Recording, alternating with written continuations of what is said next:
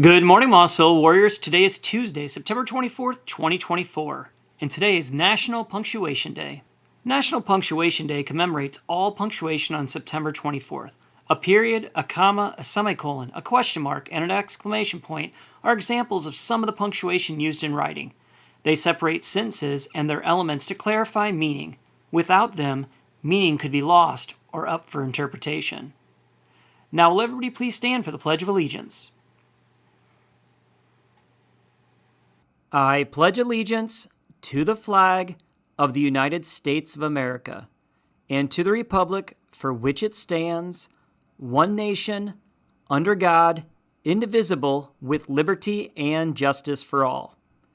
Please remain standing for the Mossville Pledge. As a Mossville warrior, I pledge to do my best today and to be the best I can be. At Mossville School, I am respectful, responsible, and safe. This is the Warrior Way. This week in our Lions Quest program, we will focus on what success means and how positive values contribute to our success in school and in life.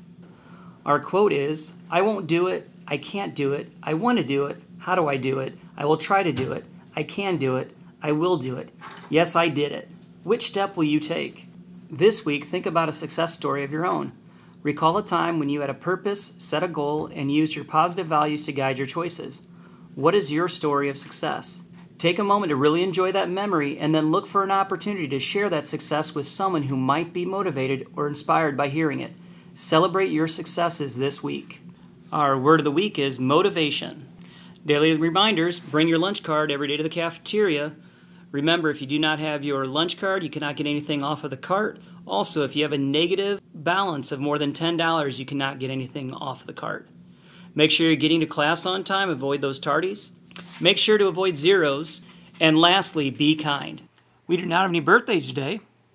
Congratulations to the cross-country warriors who ran well at the St. Jude Invitational. Ellie Karaheski finished second, Alana Fahrenkrug 14th, Lauren Crook 17th, Audrey Robel 28th, and Aaron Braun 34th, earning medals. The girls' team placed second overall out of 15 teams. On the boys' side, Brody Miller finished second, Caleb Walschmidt placed third, Hunter Surratt 17th, and Owen Gillette placed 24th, all earning medals. The boys' team placed fourth overall out of 13 teams.